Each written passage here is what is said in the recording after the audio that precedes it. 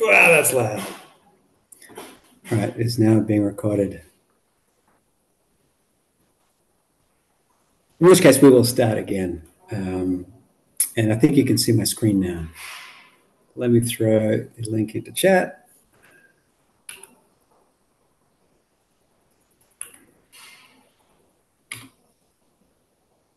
That's right. I'm not supposed. I can't record it locally in the web client. I have to use the local client, which I can't share my screen with. That's not a concern to anyone. Just as we get started, if you could please add your name to the attendees. Welcome, everybody. This is the KubeVirt community meeting. It is the 18th of September. We are recording now.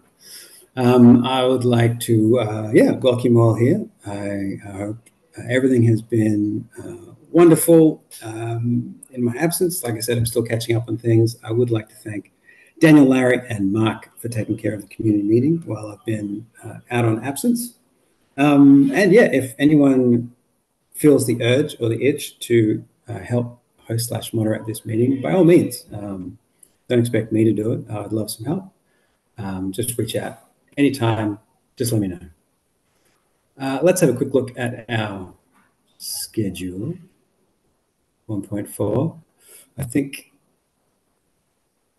from memory, it's like the 11th of November or something. I thought it was 22.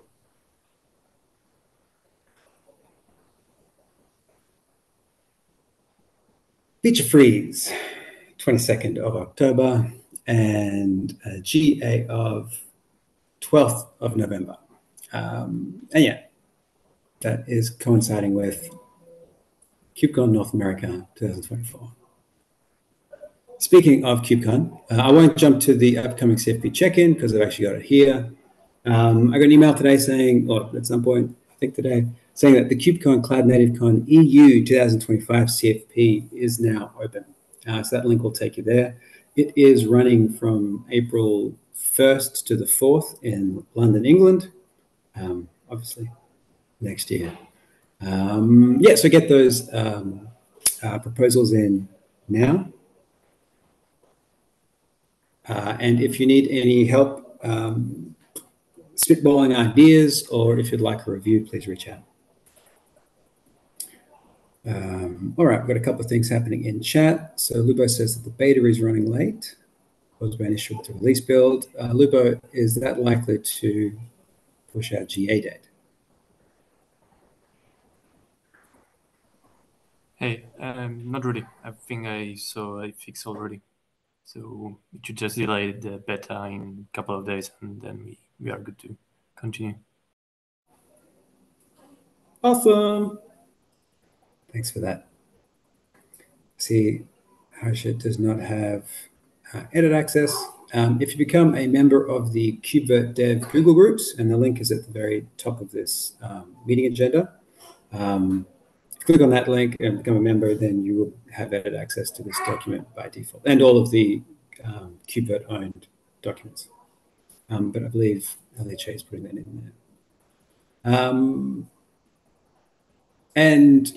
There was a Daniel kindly shared a Mastodon 2 from FOSDEM. They've confirmed their dates as the 1st and 2nd of February 2025. It's like super hot off the press. Alice, you have the next thing on the open floor.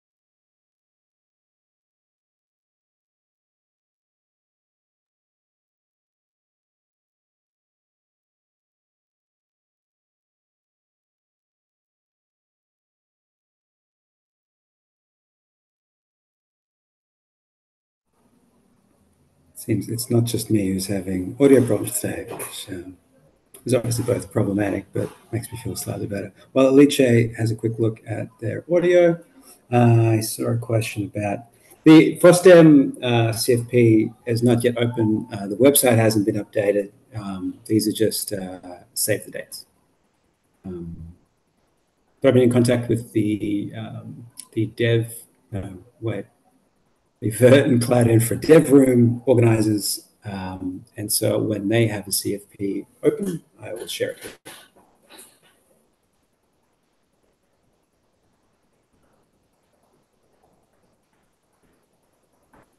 You're very welcome.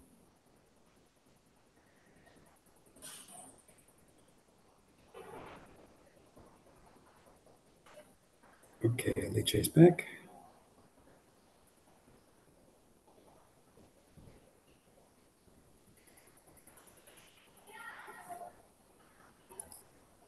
Alice, I can see that you're back and you're muted. Yeah, it doesn't seem it works. Hey, there we go. Can you hear me now? I can. Okay, yeah. So actually the question is actually what the same I posted in the chat. So I'm sorry, in the agenda. We would like to have more reviewers. If anybody has an idea how to encourage people, it will be great if you could share it.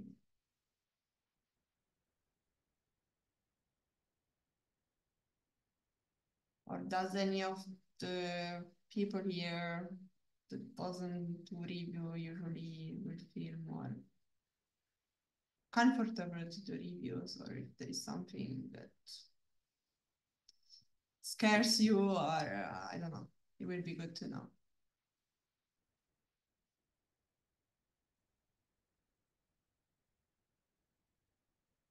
Anyway, if you want to share, it's okay. Otherwise, you can always share in Slack or many list.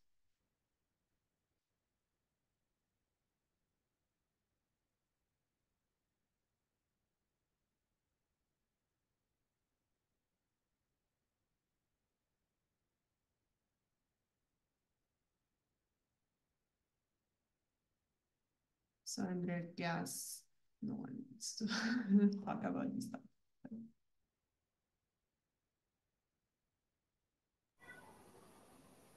Just leaving a lot of space for other people to fail, but that seems heavy. Flack does say that people need to realize that their reviews are dependent on them reviewing other people's code too.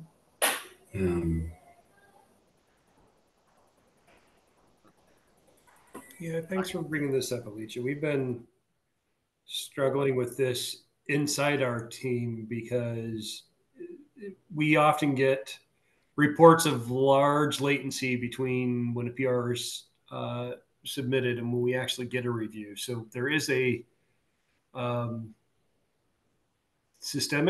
endemic, I don't know right the word I'm looking for, but yeah, we have a problem that we should address somehow at a cultural level. And I'm not quite sure how to do that though, but I do agree that it's problematic in general.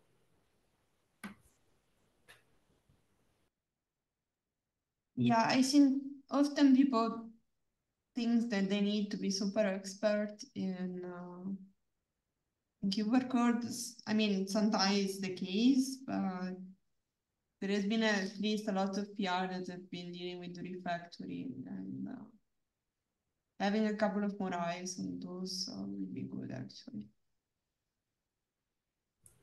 That's a very good observation. Maybe, I mean, you could be right. It could just be a confidence issue if people don't feel like they're the authority on something, so they kind of shy away from it.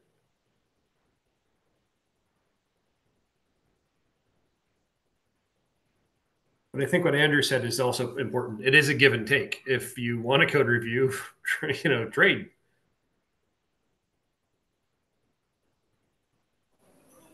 I was just reading what Vladik said in chat. For me, the big issue, I'm the least experienced person in the room, is just time. It's a tremendous amount of time providing reviews. And I think it's one of the things that often get fallen off the wayside when there's a lot of things that need to be done, which is every day of the week, unfortunately. So I think, I mean, more reviewers is one thing, and one thing I can do is put out a call to the list. It might be worthwhile having, like, does it make sense to help, like, with a really simple mentorship program to help people that don't feel comfortable, to get some pointers on how to review? Is there any documents we can refer to aid in this? Okay. Perhaps. A language learning. I would just stress to everybody, every PR needs at least 2 reviews. So there's always going to be somebody else as your wingman helping either do an LGTM or approve. So it's not solely on just you. There's more eyes. So dive in there. And as Vladek also said in chat, it could just be stylistic comments like, "Hey, why'd you do it like this?" as opposed to, a deep, thoughtful analysis of the logic itself.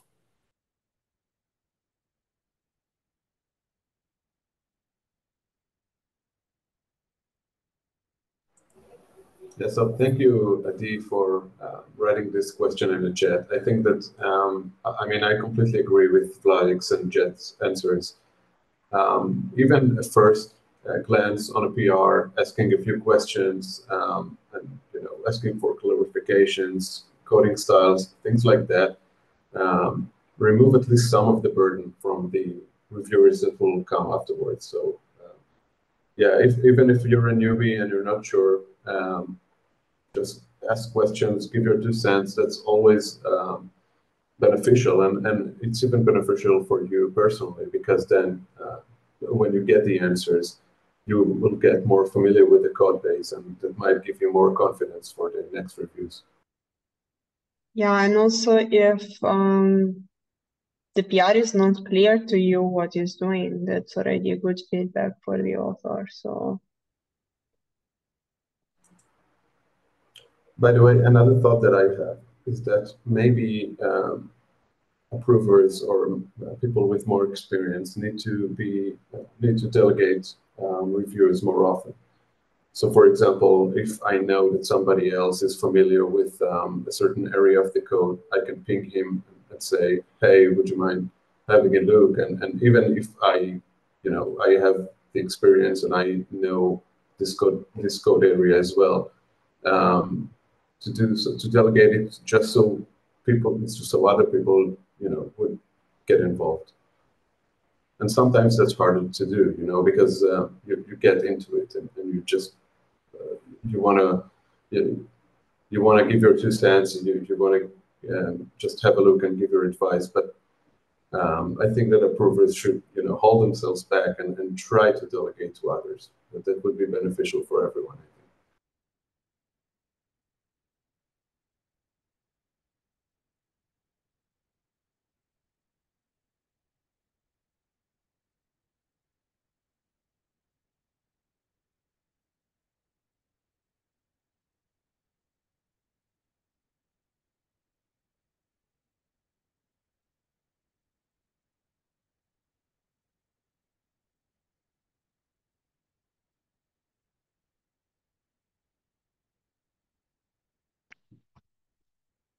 So I just already posted that question into the chat, but maybe one of the more experienced reviewers or even approvers could probably do a session. I mean, this is out of scope for the community meeting, obviously, because that would take too long, I figure. But like something like a demo of how to do code requests, code reviews. Maybe something like with a bit of guidance. I'm not sure if that makes sense, because I think like in every project I would figure that the code review styles are always a bit different. But general advice and maybe or general advice may be good to have for people that are new to code reviews in any way. But also like like a bit of a show around about what the project comprises about. It might be even be really interesting for people who are new to the project, and maybe even I learned something new. It could be, right? So that would be great. I would at least appreciate that. I think that would help break the barrier. So I think like we can't just ask for more reviewers.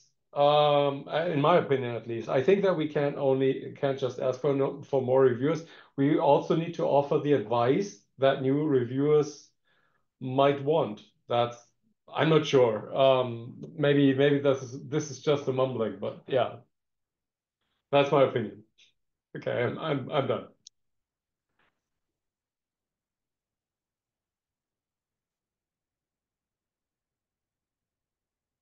Just a random thought as well, outside of asking for new reviewers, it would be good if we could start targeting the review bandwidth that we do have at the most kind of um, the highest priority PRs or the most impactful stuff somehow. I'm not sure if we could use labels for that, but yeah, just kind of focusing the bandwidth that folks do have at the moment on a few things could also alleviate some pressure. And you could also use that same mechanism to then kind of direct newer folk to easier kind of things, first time reviews and stuff like that. But yeah, if you just click through to the PR backlog that we have at the moment, it can be kind of overwhelming, even if you're not brand new to the actual project. So just providing some guidance there on, what needs to be looked at or what's easy to start with or something would be good. Thanks, Lee. I'm not quite sure how we would pull that off. If somebody is self evaluating how important their PR is, I mean, that's one thing. But if we're going to do some sort of like committee or review process to determine what the most important things are, that takes bandwidth too. Why not just do a review? One hint, by the way, is that we have the SIG code quality, which is a fantastic place to start if you are looking for a first time review, because those PRs are always simple, literally by nature. And so it's a great place where you can get a little experience. Daniel, you've got your hand raised. Yeah, Yeah, the so other, sorry. Alicia, okay, so you go first. No, I just wanted to say if we do a mentorship program, as Andrew suggested, I mean, more experienced people like approvers who actually suggest certain PR.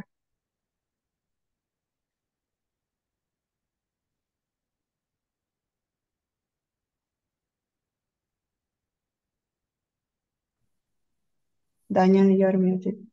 Yeah, thanks for reminding me. To chime in, what was asked about like the labels that we might use to prioritize PRs. I've been looking into what Kubernetes does, and to me, it seems like they have currently 5 different labels, of which we ourselves only use 2. But the interesting thing that stuck out to me was that they seem to have like some automation that enforces or labels PRs that don't have a priority label attached with needs priority. And I think maybe that's like, so it could be that we might do a triage in the community meeting, for example, and then ask people what actually how the priority should look if there is no priority attached, or maybe even review that. That was my first thought, and yeah, I forgot the second. Sorry.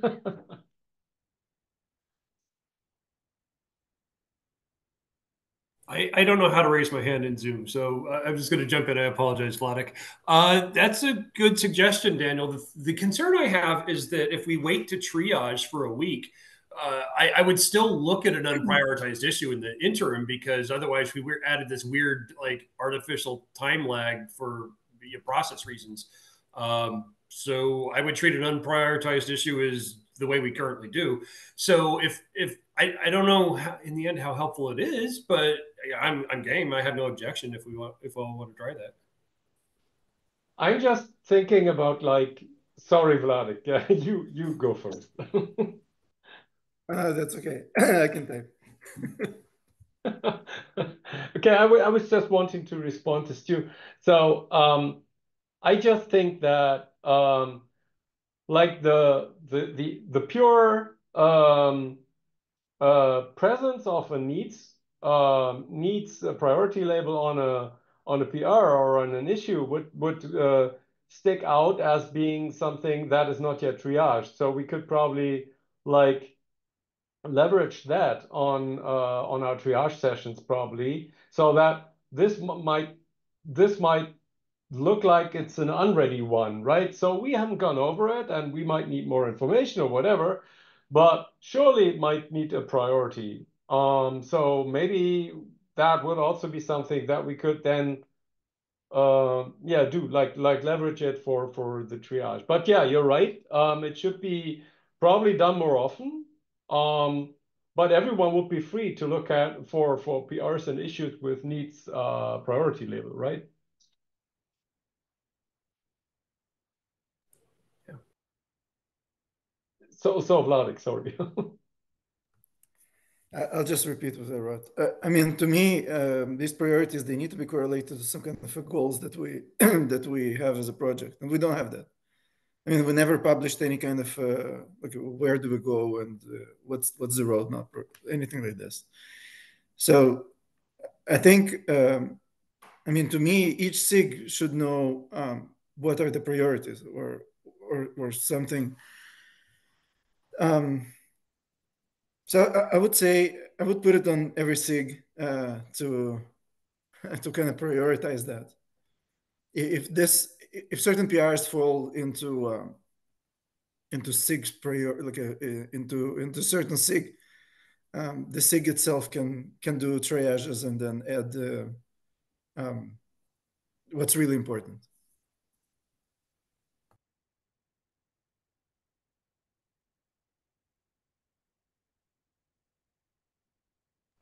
Yeah, and to share my 2 cents here, sometimes, by looking at a PR description, you can understand what it aims to do, and then prioritizing it. Somebody doesn't necessarily have to actually look at the code or implementation. So, I mean, triaging it in terms of priority is much easier than actually reviewing it and diving into all of the technical details. So I think it makes sense. And I think we should, do this on a regular basis and not necessarily wait for the community calls.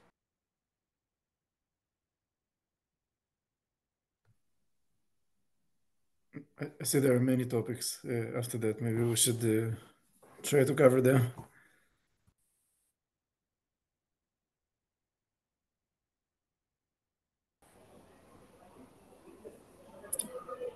Yeah, a few things to move on to, but really interesting discussion.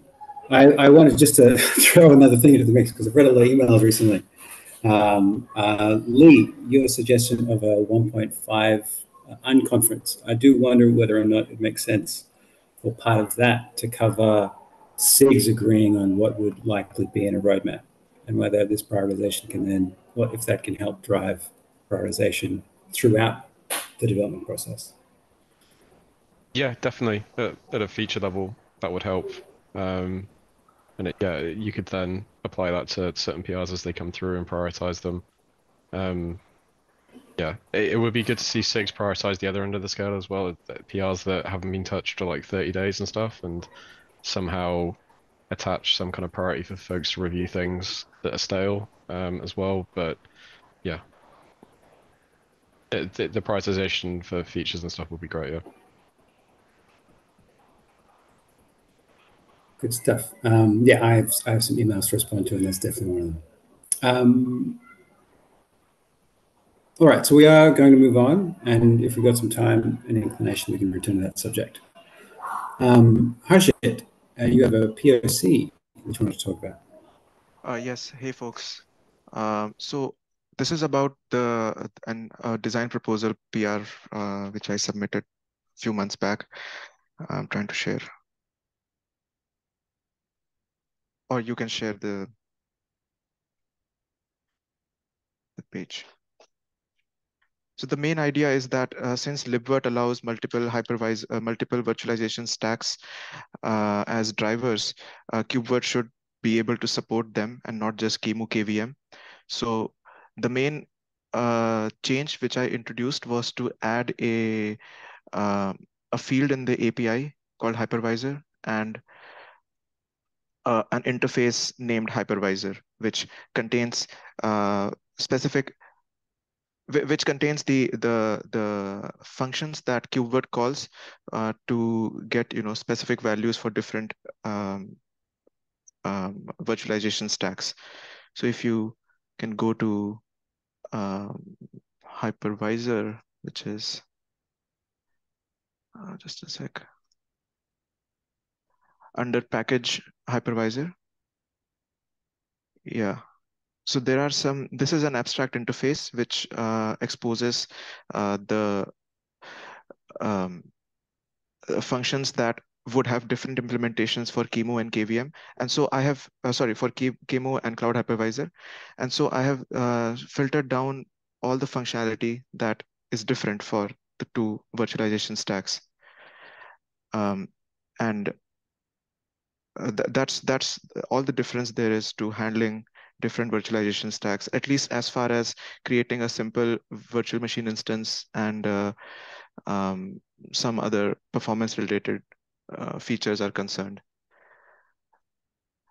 In the design proposal PR, I received feedback about creating like a plugin for different hypervisors, and I was not sure whether so much of differentiation was needed to support different hypervisors.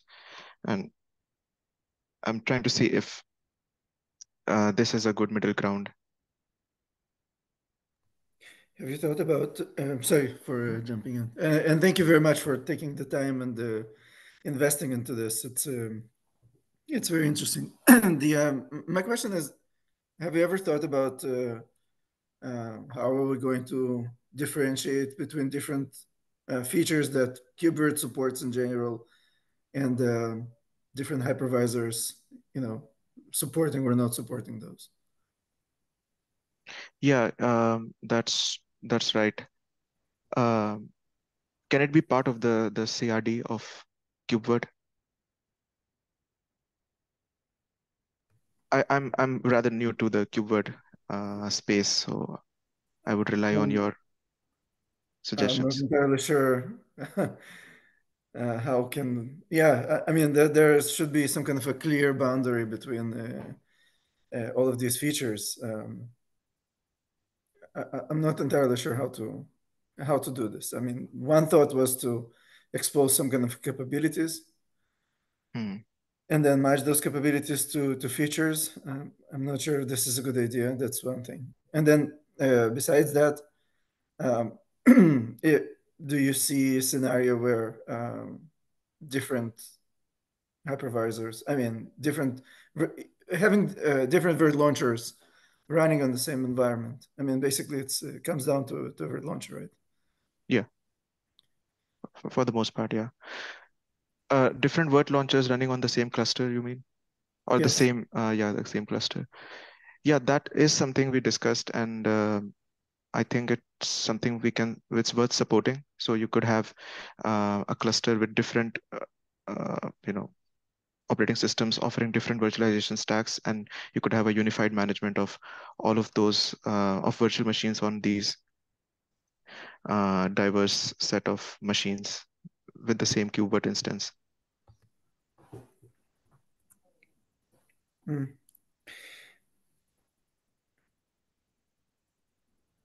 Okay, I think this is something that we need to take to the design proposal. Are you going to update the proposal again? Yes. I was working on this POC, and I will update it with what I found here. Would be also possible to open this PR against KubeVirt? Yeah. I mean, you can set it in draft, but at least we can it's easier to get review. Yeah. Yes, definitely. Yeah.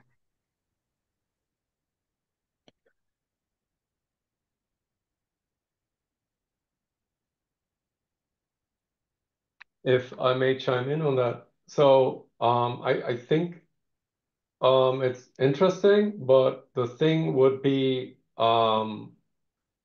we definitely would need to have testing infrastructure for that. Who would sponsor that?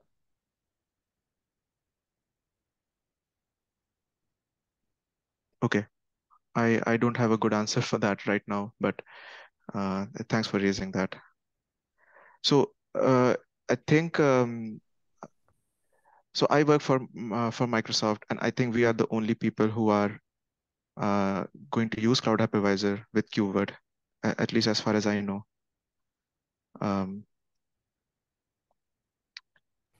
Yeah. And in terms of support, I mean, none of us is really an expert in Cloud Hypervisor. And will you be the only one who is contributing to this effort, or will there We be would have more people. Yeah, right now it's just me, but as it is moves to upstream, I'm sure I'll get some more support from my side. And then there are also folks who work on Cloud Hypervisor and LibVirt in my team.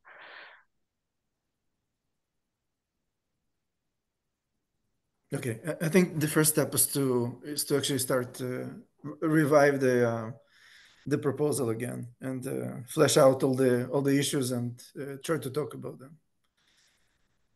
Okay.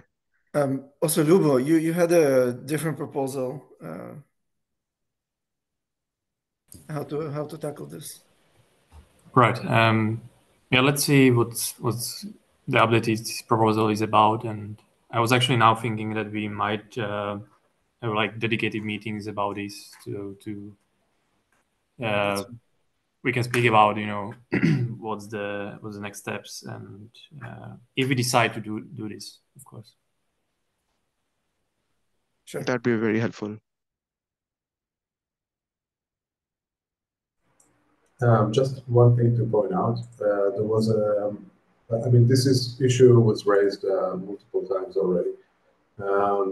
There is a discussion here, basically in the chat, about this specific issue. There's a long and interesting conversation over there. So I think it would be valuable to look at. And as David also outlines there, he says that maybe the first thing that we need to think about is how the interface would look like. So he mentions that he pictures something similar to a CRI for Kubernetes. So something similar for interface to integrate with multiple hypervisors. So yeah, I think that's a good point.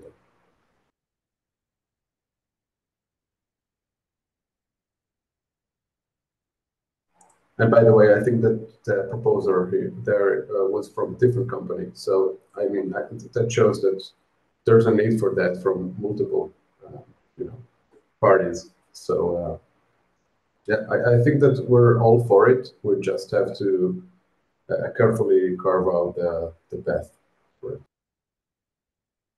Yeah, I would also like to raise another point. So since we talked about reviews previously, since this is going to be a big change, if somebody from Intel could actually help us with review, we will help you to get part of the community, to get the code, and yeah, for sure it will also speed up the possible integration of Cloud Hypervisor.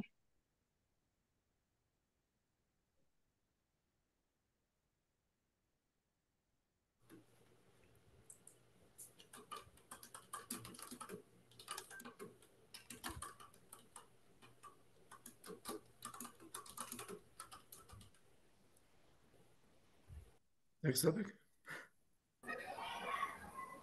So yep, I'm just navigating my interfaces. Yeah, Harshit, thank you very much for reviving that topic. And yeah, again, if anyone, if I've made any mistakes or I've missed any points in my note taking, please correct or add. We've got a couple of things from Andre. Looks like they may have been Here. covered already by Alice. It's me. I'm Andre. Yep, welcome back. The goal here is to understand what was released on version 1.0 because we was very interested in the feature, but we didn't understand the whole picture yet. I'm able over hot plug CPU with the live session of the users increase the amount of CPU and memory. This is correct on version 1.0. Sorry, could you ask again? I didn't understand it. I'm able to change the amount of vCPU and virtual memory for a You KubeVirt. speak about hotline. Yes, Go on. I'm saying yes, that we recently introduced a hot plug mechanism where you can add more CPU and memory. And that basically involves a migration. So a virtual machine. Like a live migration to the same machine. Not the same machine. It will create a different target pod with more memory, and it will migrate to that larger pod, and then update libvirt, basically QEMU with more memory. And you cannot do this with GPU because GPUs are not migratable Yet. Well, we are working on that for but we are working with the Intel Flex GPUs so far. And I was asking also if there is someone supporting from Intel here on the group, because I can talk with him. Is there someone from Intel in the KubeVirt community?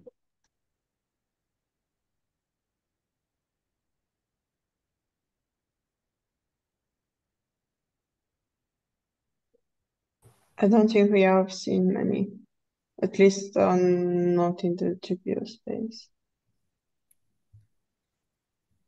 Okay. I'm gonna bring my contacts to this effort here also, because I have a large implementation of KubeVirt with Intel Flex GPUs, something around 15,000 bare metals for But Andre, have you been able to use the device plugin from Intel with KubeVirt? I'm using one so far that is for the Red Hat and is working fine so far. Let me Okay, but that's not from Intel, right? No, that's why I was thinking there is someone from Red Hat doing that, not from Intel. Could be. It would be good if we could have compatibility between KubeVirt and Intel, but this needs to be something that Intel supports because they need to be compatible with KubeVirt. And as far as I know, that's not the case, but I might be wrong. So if you have contacts in Intel, that would be great. Yes, I was thinking that there is someone. If it's not, I'm gonna push my contacts there to they be here also. Okay. Thank you so much, guys.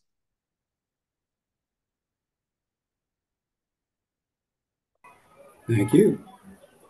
I'm going to jump ahead. So the triage had no pull requests that needed attention, but I did see in chat, someone has pointed out that there are a couple. Again, if you couldn't edit this document, you need to join our Google Google group. The link is at the top of the page. Just by joining that, you'll have edit access to this document and all the KubeVirt documents. So apparently these have been waiting for a while. That's a very low number. Yeah, so the first one, that's about launching a container wrapped VM in KubeVirt. So one of our engineers were trying to do it. With the current KubeVirt version, it was not possible apparently. So he proposed this patch. That's the first PR is about. Yeah, so this PR has been already approved, but hasn't been merged yet. It has been sitting for a while. So yeah, he asked me to come to the meeting and talk about it and what are the possible ways to merge I it. can see. Yeah. So I think what's happened is probably a formatting issue. It's do not merge release note label needed. It seems as though maybe this is stuck up, which has prevented it from automatically merged, if I understand the process.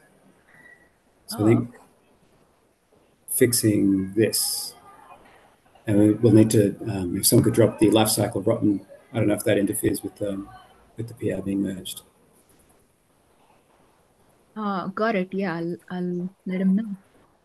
There is also the LGTM missing. Lubu, do you recall if there was any issue with this PR? It has been too long ago, I think.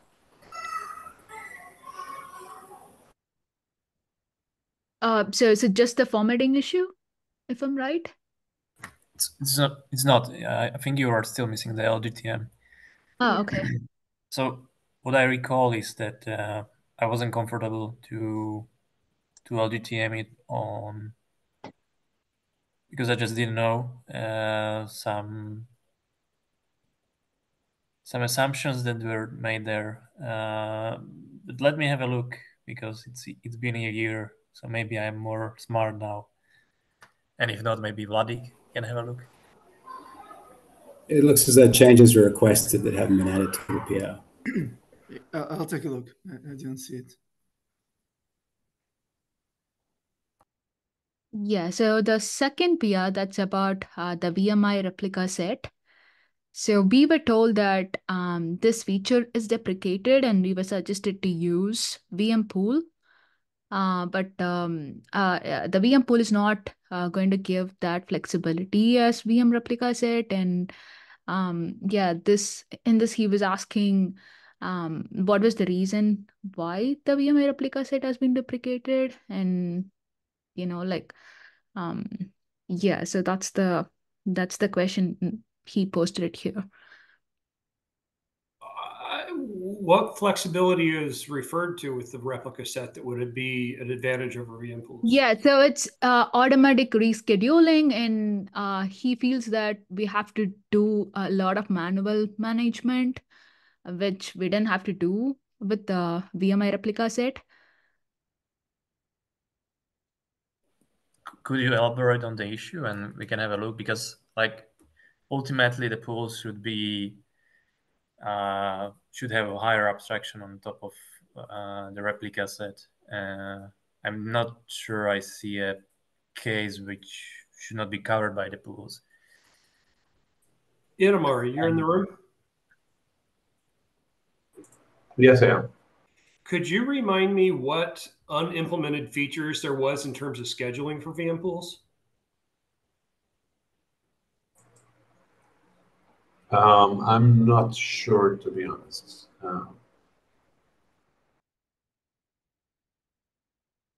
I remember we had implemented it, and that there were a couple of not yet implemented scheduling types, and that may be what's being referred to here.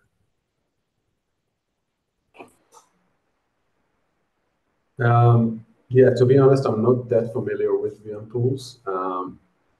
Yeah, apologies. I thought you'd implemented it. That's why I called you out. Sorry about that. I'll have to go check. No problems. I think that David Vossel is the one who implemented it actually. Yeah. Right, and he's not here. Okay, so just to put some context, even if we deprecate this, we can remove, or we will commit to remove it only if we bump major version in KubeVirt, and that's not planned right now. So I think you are good for months or years, if not decades. Ah, okay. So I can still use the deprecated version. Is my understanding correct? Yes, but what is our Lubo, what is our commitment to this code? I mean, are we going to evolve this code even further if needed, or I wouldn't be so confident in that area. I mean, it is marked for deprecation. I'm not sure actually if we marked it as deprecated officially. I know we spoke about it, and I'm not sure we done the step. I would say let's see what the problems are with the in the comparison between VM pools. I mean, VM pools are in our in the vision of where KubeVirt is going with these type of controllers. So I'm curious what the problems are. Completely agree with that, Vladek. I would say if VM pools is not meeting the use case and replica sets are, then there's a deficiency we need to identify and fix.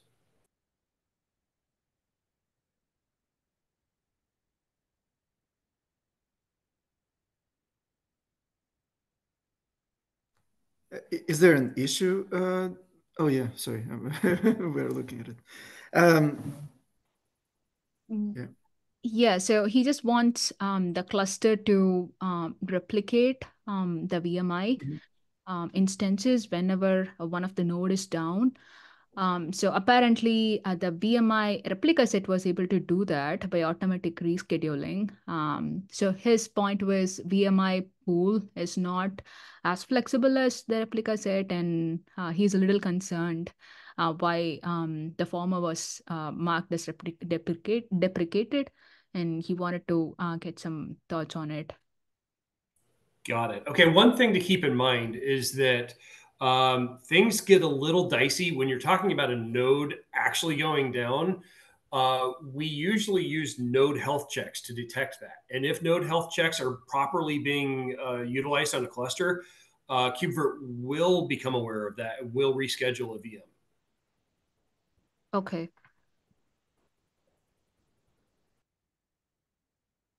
So my understanding is it doesn't have to do anything with the VMI pool or replica set. KubeVirt in itself does it already. It should, but the trouble here that I suspect is going on is that KubeVirt's simply unaware that the node's in peril because we're not using health checks. Okay.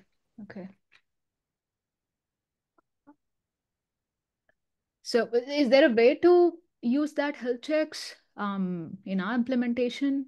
Is there an API or It's another controller. We'll have to. Okay.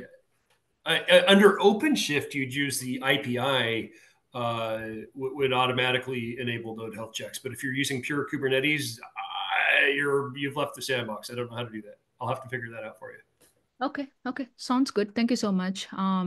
Yeah, appreciate it.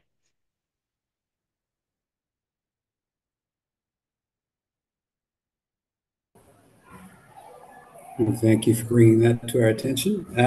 We are quickly running out of time, so we'll jump ahead to these.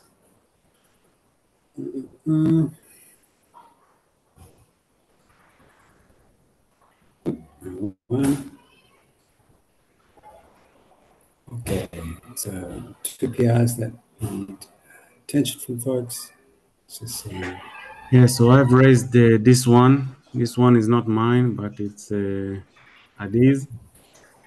He's looking for an approval from the storage team. And the other one is also his. Looking for an approval from a co-approver.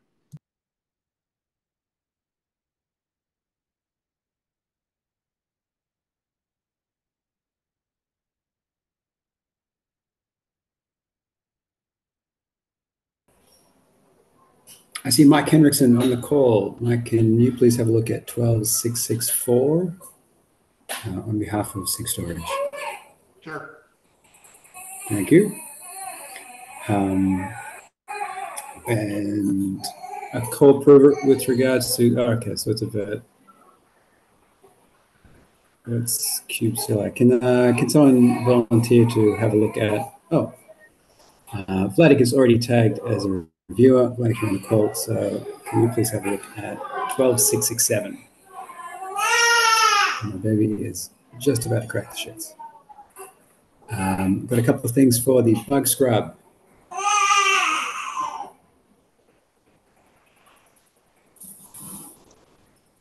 Andrea, that was me writing that. Oh, okay, excellent. Okay. So it's not actually a real bug, it's more like we don't support that use case. Oh, okay. So it's I thought more this was like also... overwriting QEMU argument to make it work. But I have spoken also with some of my colleagues from virtualization team. It's like pretty hard to get this working.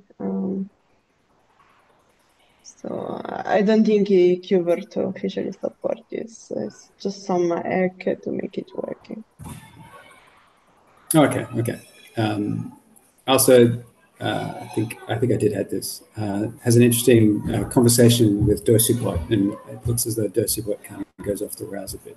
We don't have time to look at it, but if you're interested in having a look at that, it is there. We have a second bug. Thank you, Alice.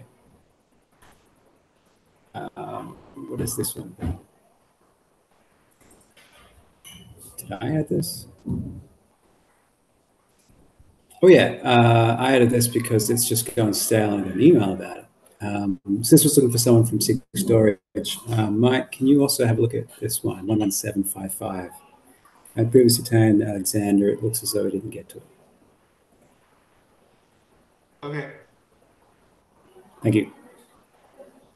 And just before we wrap up, I'll leave this here. I don't think we'll go into a great thing, but 3 flaky tests were fixed. Hooray! I think we have Lubo and Alex to thank for these, if I remember correctly. If I don't, I'm thanking you anyway.